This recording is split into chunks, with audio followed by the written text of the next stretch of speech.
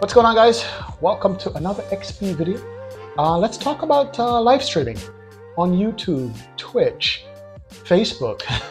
All these platforms allow you to live stream, and a lot of people are interested in doing live streaming now for flight simming because they want to share their hobby with many people and they like what they see on screen so far of the current crop of flight simmers that we have. So let's talk about it. Let's talk about the things that you're going to need in order to do live streaming.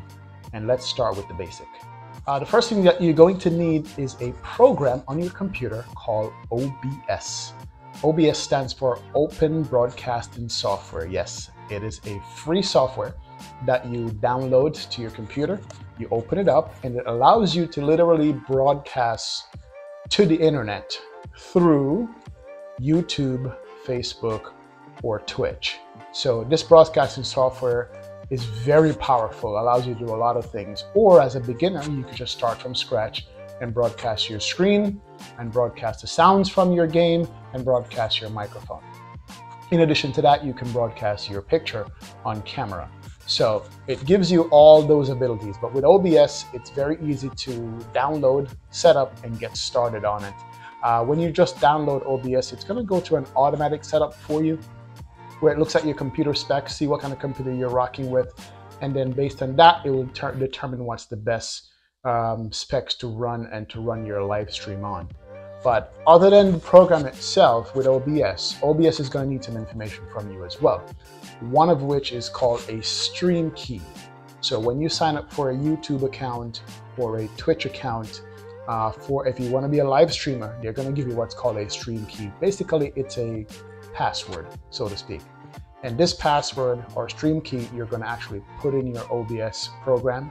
So what happens once you put that in and you decide to go live, and you hit the go live button or the stream button or whatever it's going to be labeled, that will then send the information to YouTube, and YouTube goes, oh, okay, I see that you want to go live. Do you want to go live? YouTube will then ask you on the YouTube window, which is going to be on a separate browser window, and you just hit the go live button on YouTube and you start to go. Unlike a cell phone where you can go live from your cell phone with 1 or 2 clicks, on a PC, it's a little bit more steps to be done. It's not complicated.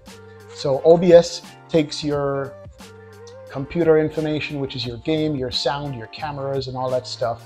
It puts it into one box that you can manage to show whatever you want to show, by the way, from OBS.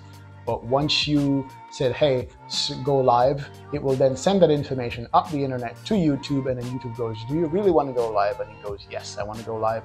You hit the live button on YouTube and you're good to go. So that's the first thing you're going to need, OBS. And take your time going through it when you get the application, play around with it. You can create scenes, you can create transition, you can create a lot of different things. You can create filters and so forth and so on. That's going to be the #1 thing that you're going to need. The second thing that you need, and I've mentioned it, is a good computer. So we already struggle with getting low FPS when we play our flight simulators. And we tune our PCs to the best it can run, and then we're like, yes, good, we can now go fly, and we can now go play around in the flight simulator, and we're good. However, once you hit the go live button on OBS, that also uses computer resources to render the video that you're streaming and send it up to the internet. So now your computer not only is doing one work for the gaming, it's also doing a second work for processing that gaming to send it up to the internet, and that takes computer resources.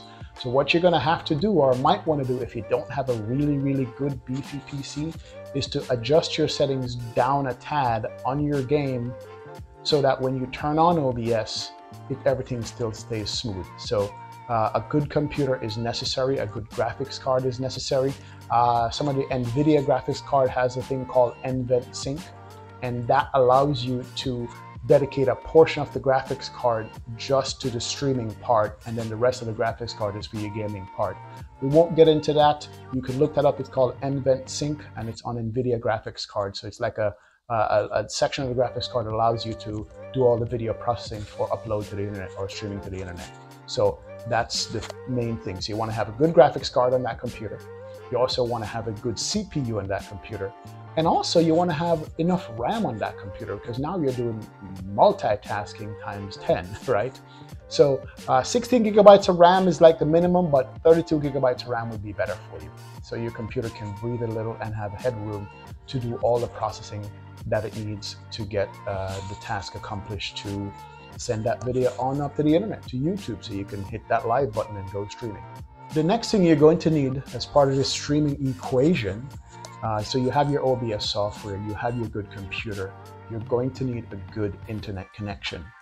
Internet connection is very important for the kind of quality videos or lack of quality videos you're going to send to the internet. In OBS, it allows you to choose your bit rate for the video. Is it 720p? Is it 1080p? And I think you can even stream in 4K. But keep in mind, the higher the resolution, the faster the internet speed you're going to need to be able to upload that to the internet. So one thing to consider is the FPS of your game, the frames. Another thing to consider is the bit rate it's sending that up to the internet. And if your internet connection is not up to the task, you're going to have choppiness. So that's one thing you're going to have to play around with, is also make sure you have the best internet speed you can get in your area. I will tell you right now, the old school DSL, which is like what, 6 down and 0.5 up or 1 up, might not cut it for live streaming these days. You need a very fast internet connection, a fiber optic connection or a cable connection that gives you 100 up, 100 down. I think you can get away with like 25 down and 2 up or something like that, but your internet speed is going to come in very handy for streaming on the internet. Now, another thing that you're going to also need is a extra monitor. And you're like, extra monitor? I already have problems running my one monitor. An extra monitor is going to give you a few things that you haven't thought about yet when streaming. You're going to need another monitor to be able to see what you're sending out to the internet in 2 ways. So you can put OBS on that second monitor to see exactly what's live for you in your gaming setup right now. So you can make sure that when you have your game full screen, you can look across to your second monitor, see OBS running on it, and if you have an extra camera up or 2 cameras up, if you want to show a browser window during your live stream or whatever it is, that will show in OBS on that extra monitor. You can do it that way. Also, you can make sure your audio is working. Many a times I've muted my microphone by accident, and my chat's going crazy. They're like, hey, your microphone's off, and I don't see, but I can glance down at the preview of my screen in OBS and see my microphone is not working, because it shows you the audio levels that you're broadcasting the different sounds off, whether it's your microphone, whether it's the game, or other third-party things that you might run in the background, like music and so forth. You can watch your levels. Another main thing for the monitor, and which is very important, is your chat. You get to monitor your chat live and get to interact with your audience and see what they're typing, get to type stuff back, get to look at your new members joining, your donations coming in, and all that can be done on that second monitor. So on that second monitor, the way I have mine set up is that I have OBS at the bottom. I have that monitor vertical, by the way. I have OBS at the bottom, and above OBS, I have a browser window with the YouTube Studio open.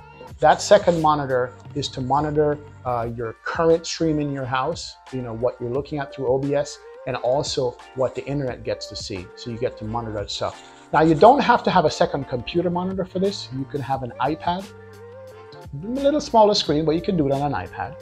You can also do it on a cell phone if you don't have anything else. You got to get creative here, but any second screen that you can use to even pull up your stream live. Your phone, you could just pull up your stream on YouTube or Twitch and look at what's going on, but you want to look at it for your chat and monitor your chat and so forth. So definitely a second monitor is going to help you be productive in your streams. Let me give you one last thing, which is not a must. So one last thing that you should have, which is not a must, but I recommend for you to have a webcam. I have a webcam that you see in my lower bottom left-hand corner of the stream. A lot of other streamers have webcams, and I think the only people that are allowed to get away with not having a webcam are real-world pilots. Real-world pilots are already sharing with us knowledge of how it's done in real life when you're doing flight simming. And because of anonymity, or they want to keep their privacy, they don't have to show their faces. And on a webcam, you get to interact with your audience. They get to see your face. They get to see how you act surprised, or how you you know, not act surprised, but be surprised when you have a rough landing, when you get a smasher, right? Or when the scenery looks good outside, or when they make a donation, or when they give you a thumbs up, or you have a new member subscribe. All this interaction helps the audience to like you as a streamer and want to come back and watch your streams from time to time. So having a webcam helps definitely. You can have a webcam that shows your background like this, or you can have a webcam that has a green screen, and you can get later on into green screen, see how that works. A green screen can be set up really easily with an actual screen behind you that's green, and OBS can have a filter that makes it where the green is now transparent. You will see just my silhouette on the game. But having a webcam definitely helps to give that more oomph, that more personality, that more personability to your audience that's watching your stream. Let me know in chat what you guys think. I appreciate you guys for checking out this video. Don't forget, if you haven't subscribed it, go ahead and hit the subscribe button. There's more videos coming, and hit the like button so the YouTube algorithm likes this video. Thanks for joining me. This is XP. I'll see you guys in another video. Peace. See ya later.